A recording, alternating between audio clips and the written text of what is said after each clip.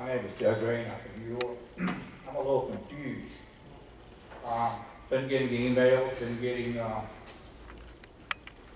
reading things in the paper about commissioners not treating our citizens fairly. They're not being given the right to speak, not being recognized. Found it very confusing because when I walked in, I was trying to think, I'm up here. So I see no problem with what's going on, you know. And I understand that one of the responsibilities of the chairman is to have control and order. You have to have that in a meeting. You can make fun all you want to. But we have a business conduct, and when everybody starts breaking in, you can't do the business. So, you know, if you want to talk, sign things, just sign. That's all you got to do. And as far as the commissioner being disrespectful to the citizens, it might be some of the citizens are disrespectful to our commissioner. I was very disappointed when I went home after last meeting. I found out that our library had been taken. I think the statement was by Mr. Hoare. He would not support $1.7 million. That are our citizens not worth it? Do we not deserve a library?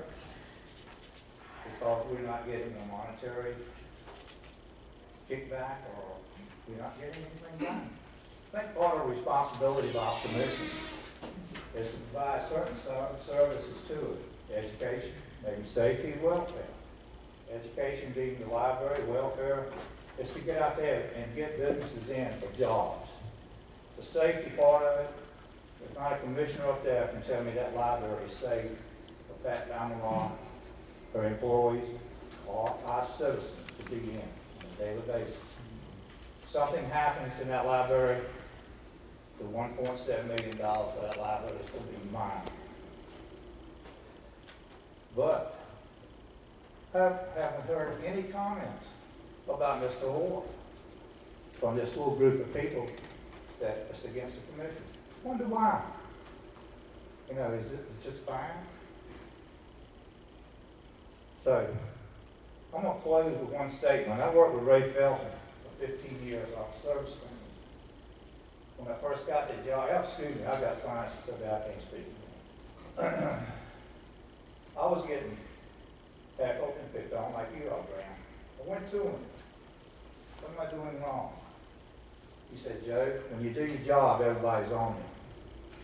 When you're not doing your job, nobody says anything. Graham, you're doing a good job. Keep it up. I think you're doing